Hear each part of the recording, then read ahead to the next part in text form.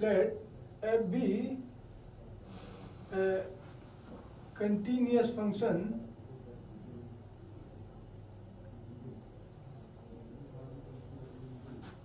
on a closed interval,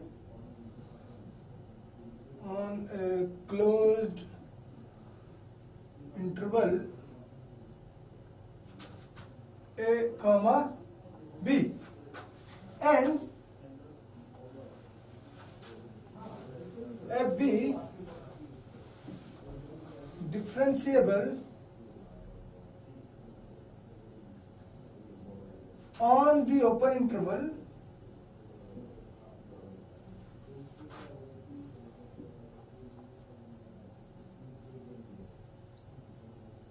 a comma b. Then what was the statement? What was the conclusion? Conclusion था then there exists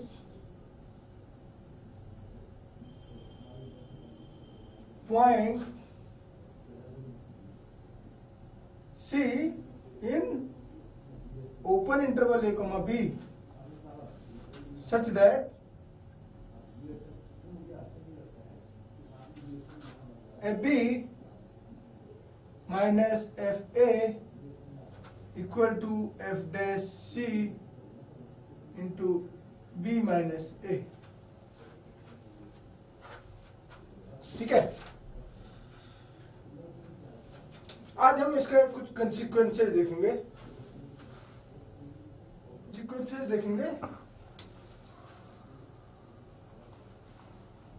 Some consequences of mean value theorem. So start करते हैं.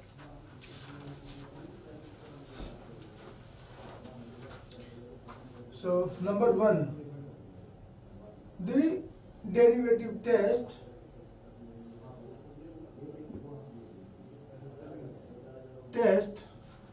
for monotonicity.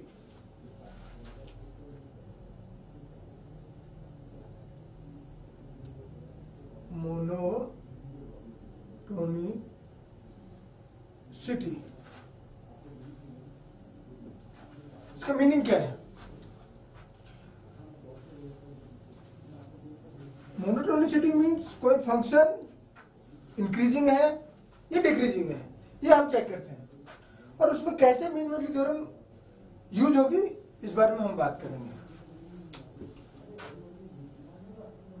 Start करते हैं. से this is a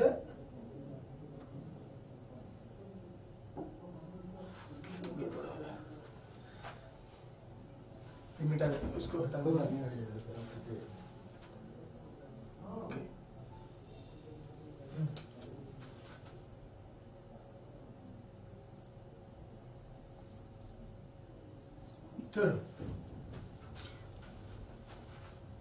तो पहले हम देख लेते क्या है. ये हमने अपने 11th-12th क्लास में पढ़ा हुआ है कैलकुलस कोर्स में, डिफरेंशियल कैलकुलस कोर्स में, कि अगर कोई फंक्शन f है वो इंक्रीजिंग कब होगा किसी इंटरवल ए बी में. तो इसके लिए हम इंक्रीजिंग फंक्शन की डेफिनेशन देख लेते हैं पहले, फिर हम बात करेंगे कैसे इंक्रीजिंग फंक्शन और उसका डेरिवेटिव टेस्ट एक दूसरे से रिलेट करते हैं.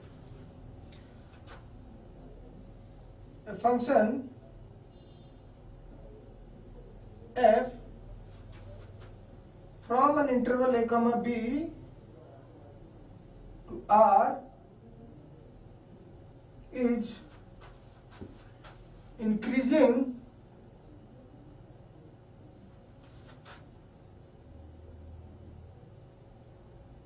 on the interval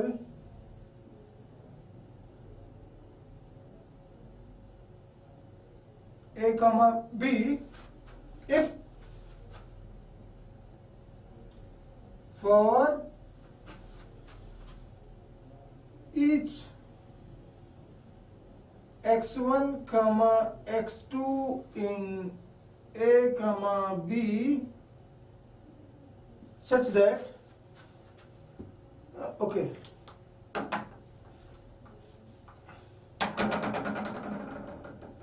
with say x1 is less than equal to x2,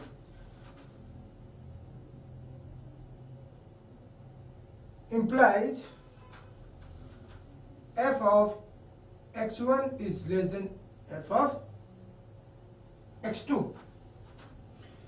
Then we say this is increasing function.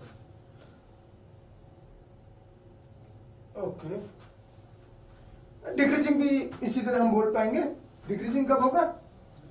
So a function f from a comma b to r is decreasing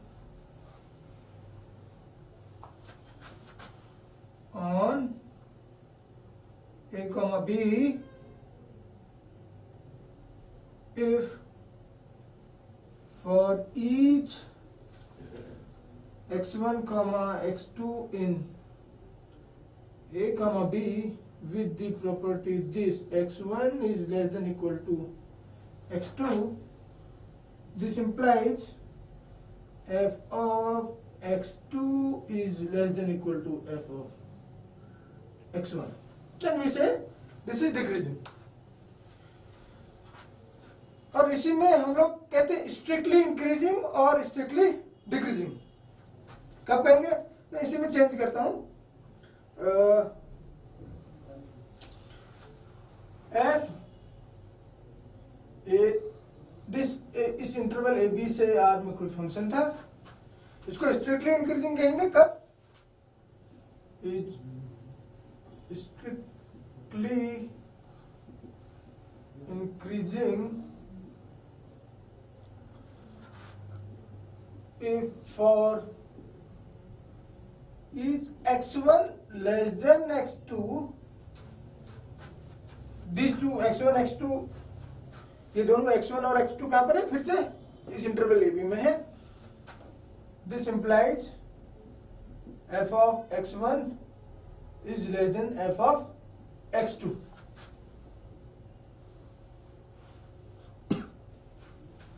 ठीक है. Same इसी तरह से similarly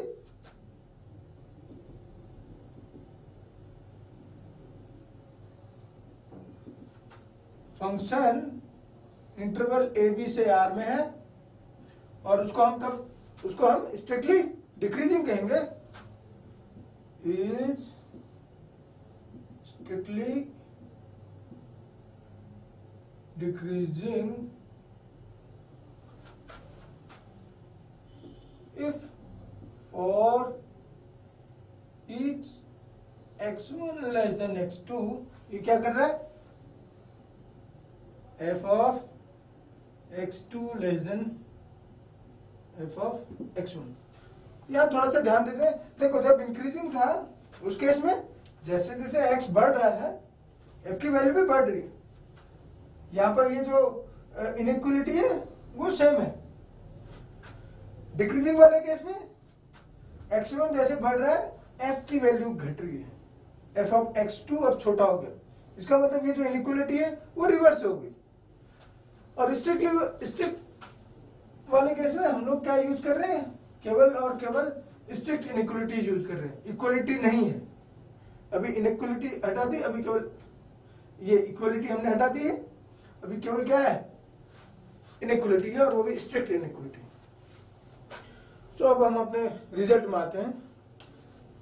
theorem ये क्या कहता है? Late f be a continuous function,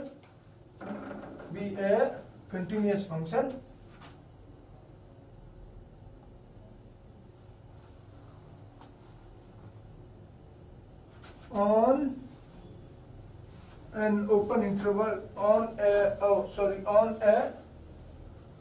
closed interval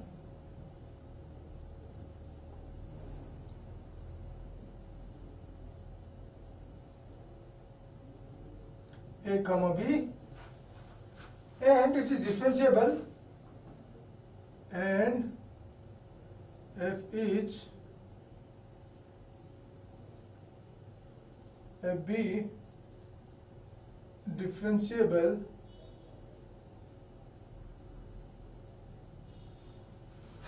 on the open interval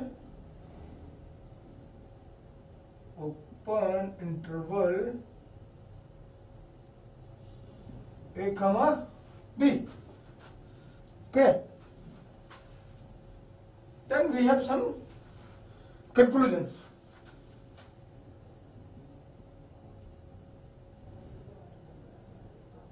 Then we have number 1.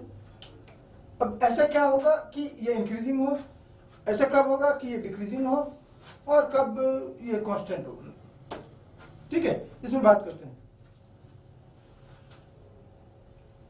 If the derivative of f is positive for each x in this interval a comma b,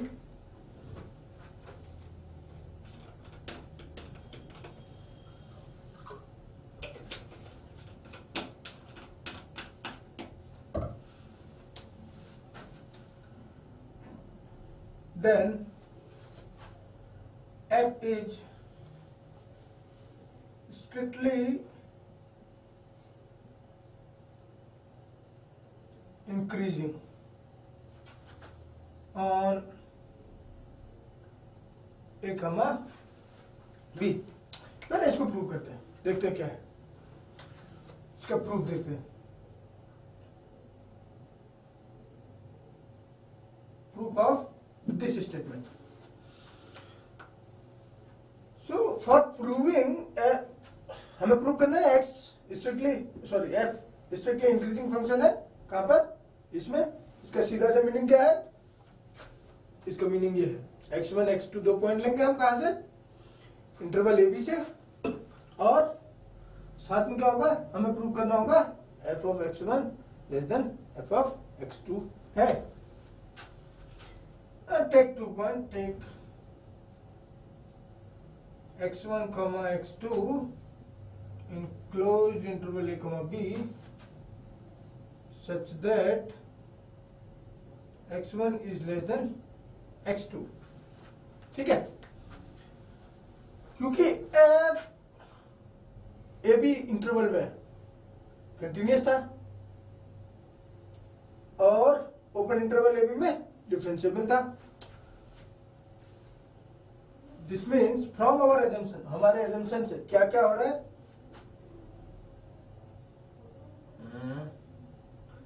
since f is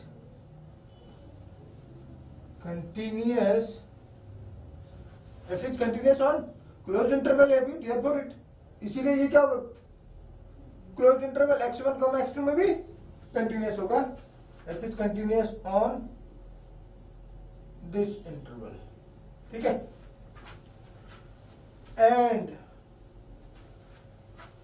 यहां पर f differentiable है open interval A B में, तो open interval x1 x2 में भी differentiable होगा. And f is differentiable on open interval x1 x2. Then bye mean value जो हमने लिखी थी, जिसका स्टेटमेंट अभी हमने देखा, बाय मीन वैल्यू थ्योरम क्या होगा? There exist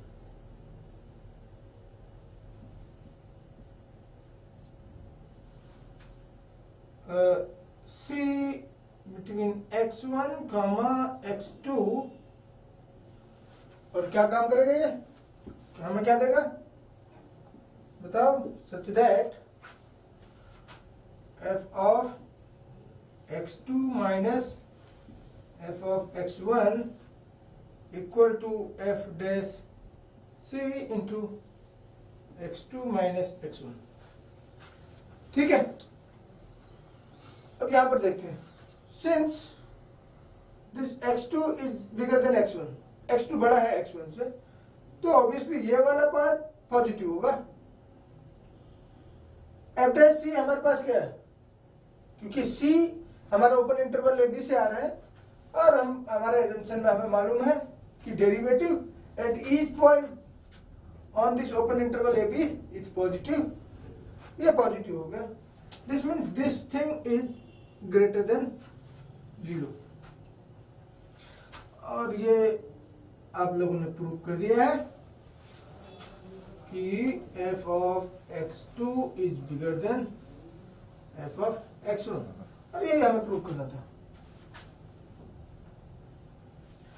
this shows that this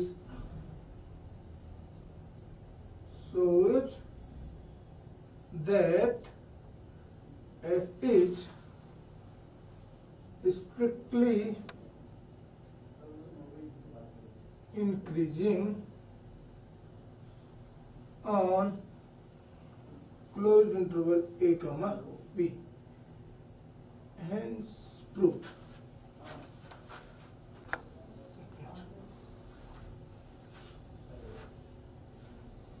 अब दूसरा पार्ट देखते हैं। यही एजम्पशन हम यूज कर रहे हैं सेकंड पार्ट में।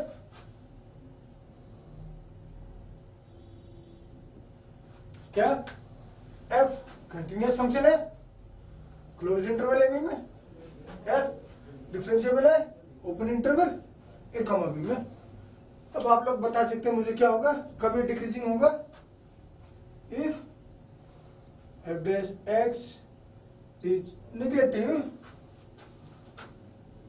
For each x in this open interval a comma b, then f is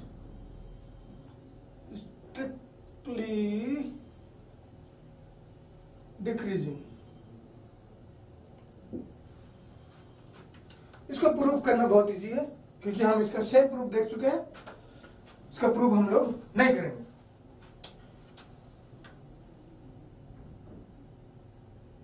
ये प्रूफ आप लोगों का होमवर्क का पार्ट है। थर्ड स्टेटमेंट, हमने देखा जब ये पॉजिटिव होगा, डेरिवेटिव पॉजिटिव होगा तो इंक्रीजिंग है, डेरिवेटिव निगेटिव है तो फंक्शन स्ट्रिक्टली डिक्रीजिंग है। अब तीसरी बात होगी bye dichotomy law, trichotomy law क्या कहता है, कोई भी नंबर या तो पॉजिटिव होगा या निगेटिव होगा या जीरो होगा। एफ डैश एक्स किसी एक पॉइंट पर ये एक रियल नंबर है। सो हम लोग कह सकते हैं कि जब ये जीरो हो सभी ए बी के लिए, तब क्या होगा, ठीक है। If F dash x equal to 0 for each x in this interval a b, then क्या होना चाहिए, then conclusion क्या होना चाहिए, then f is constant on a comma b। इसका प्रूफ देखते हैं, ये भी बहुत इजी है। Proof of this statement same ये मेथड है, ये ऐसे ही हमें चलना है जैसे हम यहाँ पर चले थे।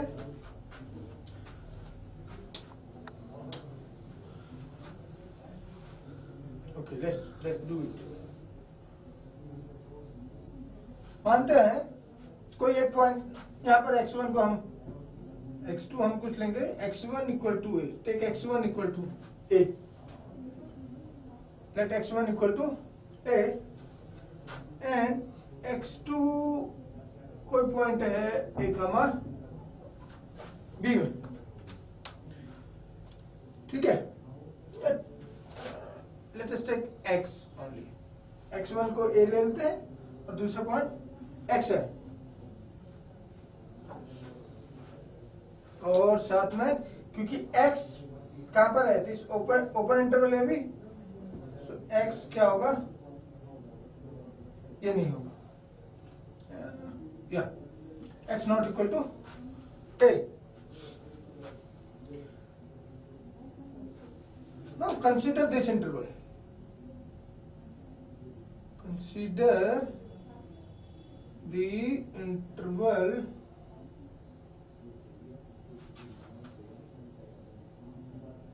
a comma x.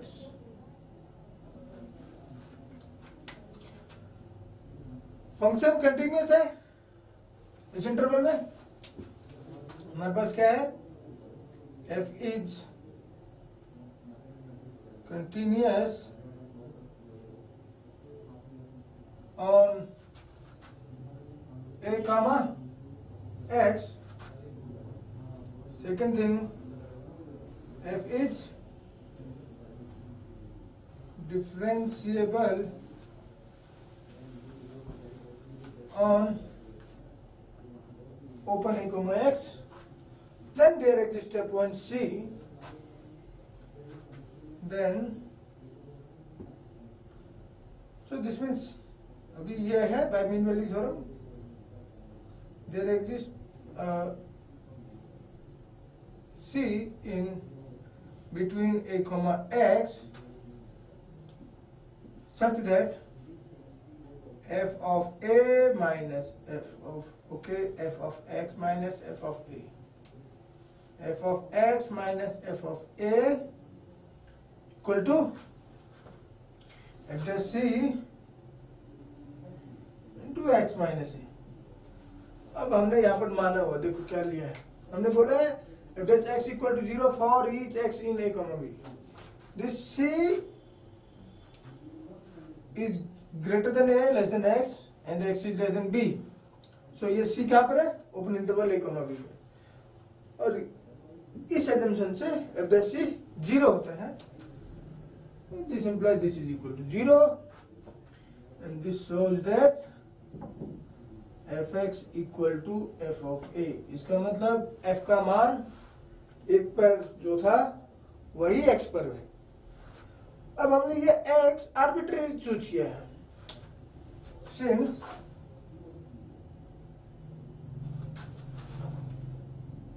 x was chosen arbitrarily, this implies f is constant, और उसकी वैल्यू क्या होगी, वही होगी जो पॉइंट ए पर है, hence proved।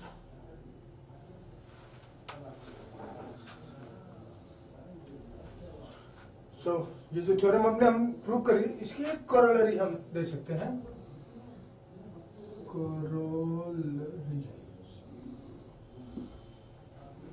कोरोलरी क्या कहेगी, मान लो हमारे पास दो फंक्शन है, late F N G B two functions on A comma B. So F और जी दो फंक्शन है जो ए बी इंटरवल से आर में जा रहे हैं, और ये कुछ प्रॉपर्टी सेटिस्फाई करते हैं, कौन कौन सी, से number 1 F is okay, both F and ji are continuous, F comma ji are continuous on this interval A comma B, both F and जी ये दोनों क्या है, आर डिफरेंशिएबल, ये दोनों डिफरेंशिएबल भी हैं, differentiable on open interval A comma B.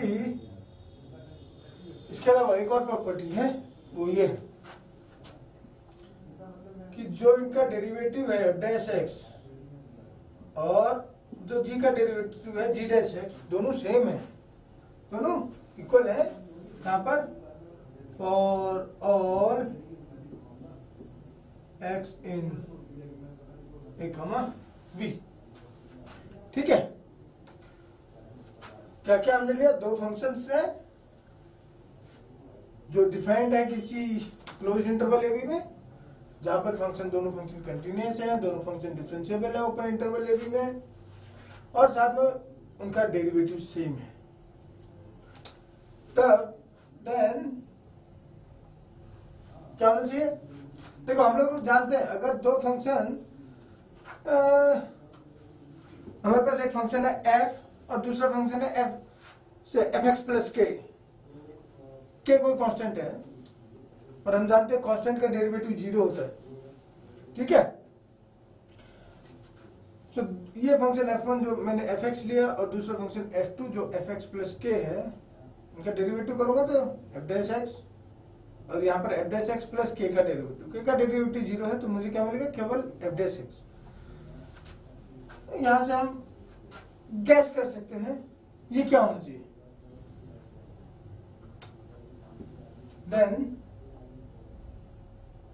This fx minus gx is a constant. This means fx equal to gx plus some k, where this k is a constant, where k is a constant. Okay, so let's prove this corollary. ये corollary बहुत easy है, आप में से कुछ लोग बता पाएंगे कि ये थर्ड वाले का अगर हम यूज करते हैं तो ये corollary हमें मिलती है। इसके लिए एक फंक्शन डिफाइन करते हैं, ये एक मेथड है, ये बहुत बार हम काम करते हैं इस तरह की मेथड का यूज करते हुए। हम एक फंक्शन बनाएंगे hx और दिखाएंगे कि उसका डेरिवेटिव 0 है, hx कांस्टेंट होगा। अब हम h क्या लेंगे इस पर बात करते हैं, और हमें क्या लेना चाहिए वो यहां से हम देख पाएंगे, बहुत इजी है। Define hx equal to fx minus gx, and कहां डिफाइन कर रहे हैं, on a comma b। x कहां से आ रहे हैं, इस close interval a comma b से। अब देखो हम जानते हैं algebra of continuity, algebra of differentiability हमने पढ़ा है। अगर कोई दो फंक्शन कंटिन्यूअस है, उनका सम और सब्ट्रैक्शन दोनों कंटिन्यूअस होगा। अगर दो फंक्शन डिफरेंशिएबल है, उनका डिफरेंस भी डिफरेंशिएबल होगा। दिस मीन्स हमारे पास क्या है, यहां से we have this h is continuous on this closed interval and h is differentiable also, differentiable on open interval। साथ में एक और चीज है यहाँ इस प्रॉपर्टी से, देखो f डैश x और g डैश x दोनों सेम है, ये डिफरेंशिएबल है, तो मैं h डैश x की बात कर सकता हूँ। वो क्या होगा, अलजेब्रा से आपने पढ़ा है, algebra of differentiability, algebra of derivative क्या देगा, h dash x equal to f dash x minus g dash x, और दोनों सेम नंबर है, सेम है, f डैश और g डैश इस प्रॉपर्टी से सेम है, this imply this is equal to 0। और ये थर्ड थ्योरम का, लास्ट थ्योरम का थर्ड स्टेटमेंट क्या कहता है, h is a constant,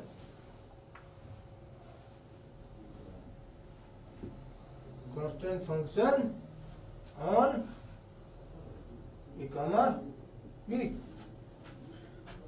constant function है, this means hx equal to k, and this is same as fx equal to gx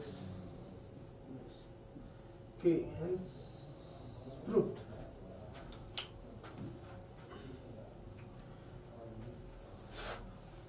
next हम एक मीन वैल्यू थ्योरम है, generalised mean value theorem देखते हैं क्या है।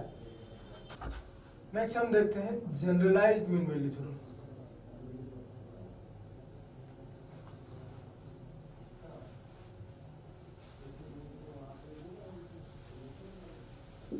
Generalised mean value theorem. So this theorem says, it says that if we have two functions, if f and g be, if f and g are two continuous functions,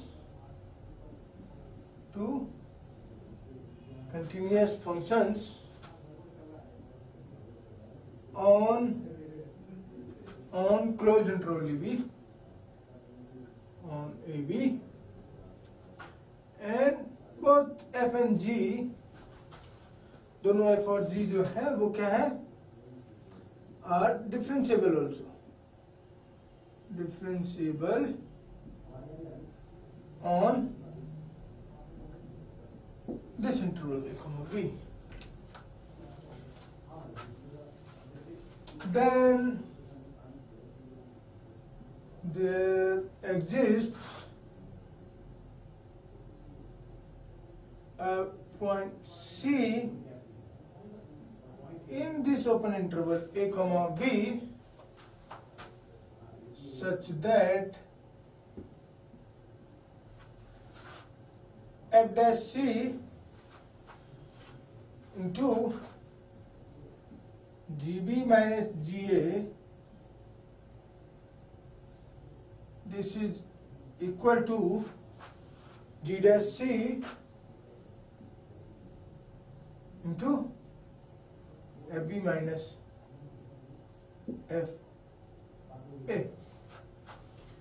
ये generalise mean value theorem बहुत important है, इसके बहुत अच्छे अच्छे consequences हैं। बहुत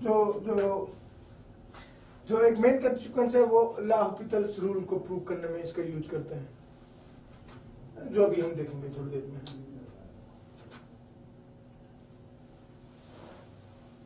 proof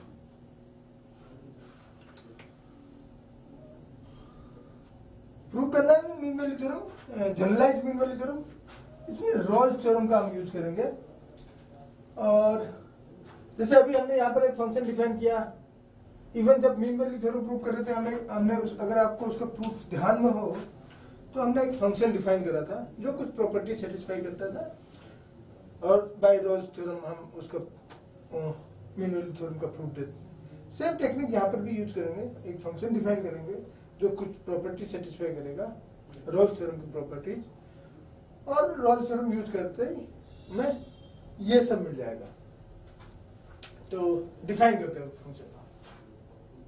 function क्या होना चाहिए, define.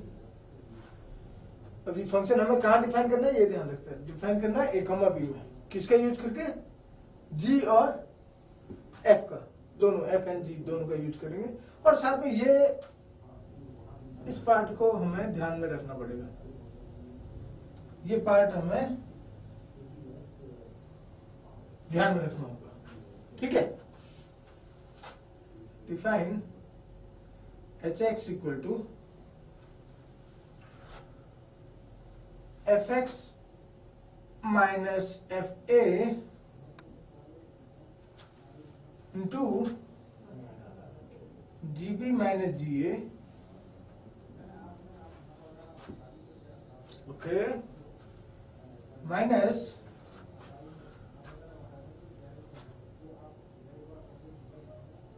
gx minus ga into fb minus fa, ठीक है। देखिए क्या ये फंक्शन कंटिन्यूस है, डिफरेंशिएबल है क्या, और इसके अलावा क्या ये H A equal to H B देता है? This is some constant, this is some constant and this is a continuous function. ये कोई कांस्टेंट है, ये कंटिन्यूस फंक्शन है, ये कांस्टेंट है। Constant into scalar multiple of a continuous function is continuous. So this means this quantity, this function is continuous. Scalar multiplication, again use scalar multiplication of a continuous function is again continuous. So this is also continuous. Or difference of two continuous function is continuous. This means h is continuous.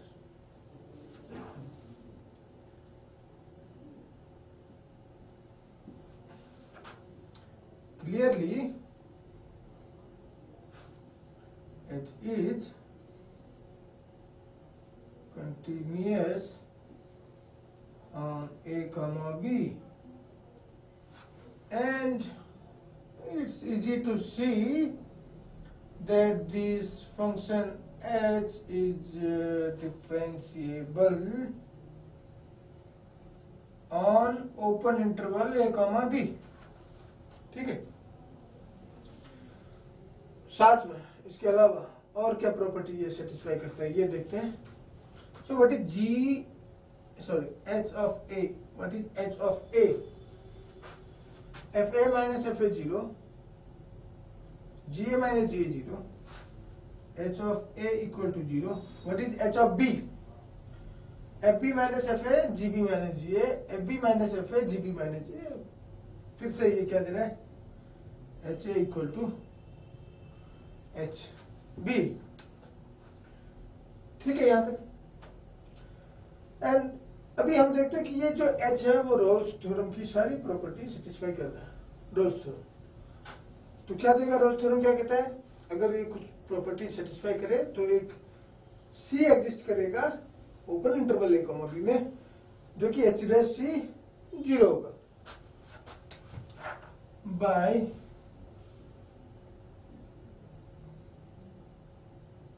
Rolle's theorem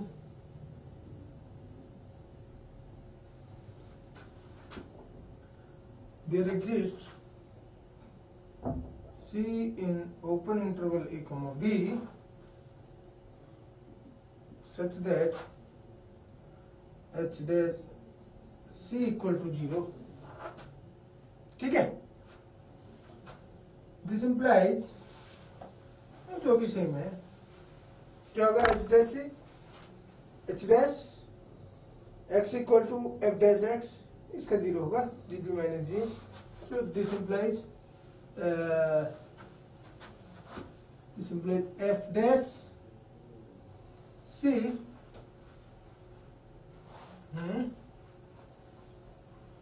G B minus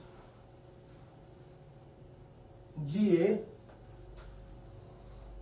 minus इसका derivative ji dash C, ji dash C F B minus F A, this equal to 0।